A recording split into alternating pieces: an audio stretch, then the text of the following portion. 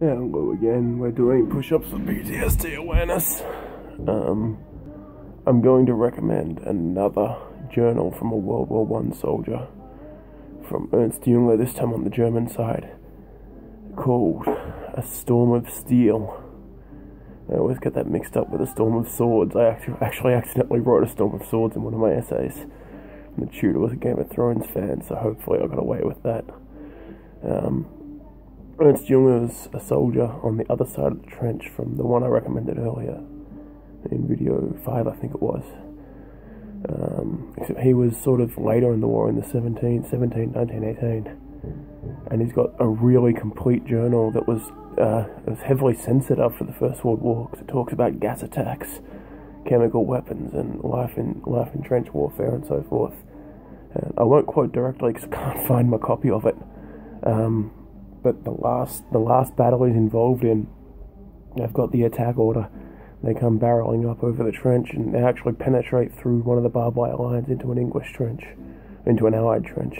And his main weapon jams. He pulls his sidearm out, kills 2 Allied soldiers. He's about to shoot the third one with his last bullet, who's been disarmed by an artillery shell and he's already wounded. And the third soldier holds up a picture of his wife and his kids, 2 kids.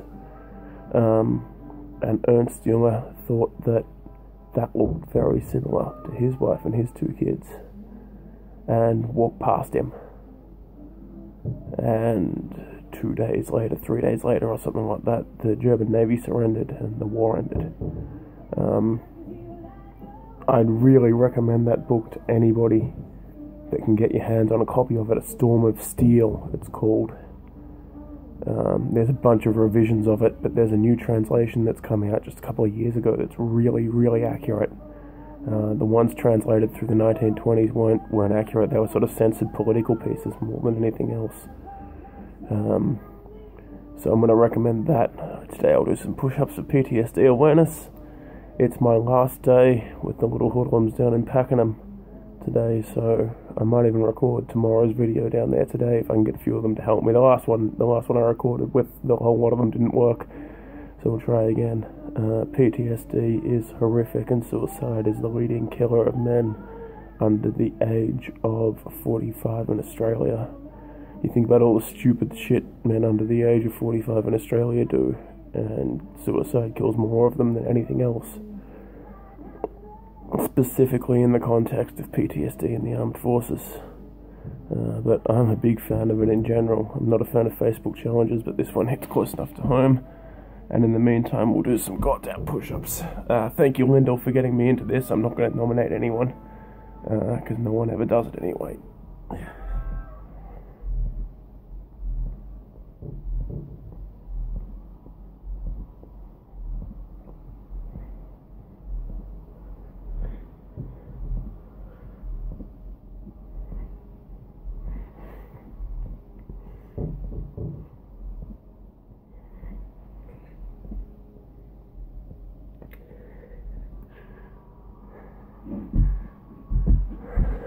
I'll be happy when this challenge is over.